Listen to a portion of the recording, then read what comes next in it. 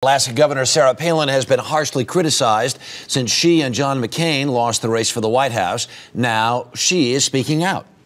I'm much more comfortable in my own skin, in my own clothes. And, Sarah Palin is defending herself from criticism after the Republican National Committee spent more than $150,000 on clothing for the vice presidential nominee and her family. So I would have been happy to have worn my own clothes from day one, but yeah, that turned into kind of an odd issue, an odd campaign issue as things were wrapping up there as to who ordered what and who demanded what. But no, I was happy to get to come home to my own closet and put my own clothes on again.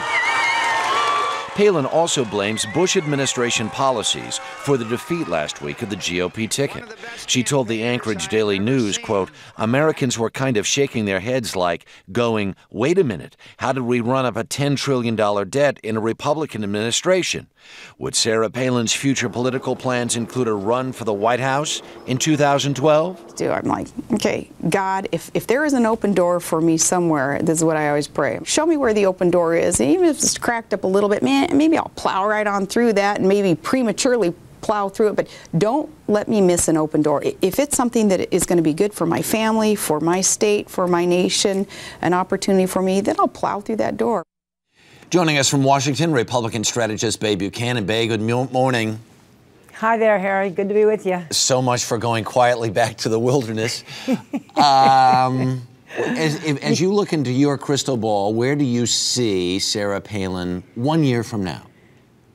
I think if she were smart, she's going to do a little bit of getting the record straight now. That's fine.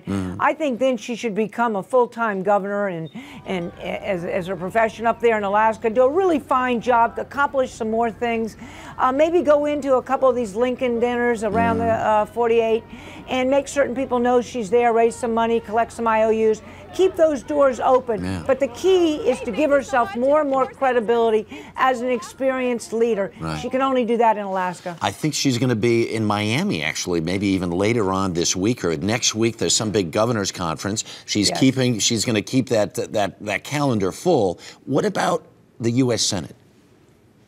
The race that I think is probably going to have to be called pretty shortly here. Maybe it'll be a couple months. But the Stevens seat, I think, is too early for Sarah. You know, she's only been a governor 2 years, Harry, and I think the greatest criticism of her is that she doesn't have experience. I think the people of Alaska would be offended if she just goes and now jumps to something else. I think she needs to get back to Alaska, governor, be a really terrific governor, as I said, accomplish some more things, build that resume as an accomplished executive. Then if she wants to look at the Senate, I think it would be a good step if something's available, but not this next year. All kinds of articles already being printed about the scramble for who's going to be running in 2012. If you're going to make a short list, is she on the top of that list? No question. She would be there. Mitt Romney would be there. Jindal would be there. Those would be the top three. But that doesn't mean there's not someone out there now that's working on their resume that could be very attractive and successful. All right, Bay Buchanan, as always, thanks so much. Do appreciate it. Sure. All right.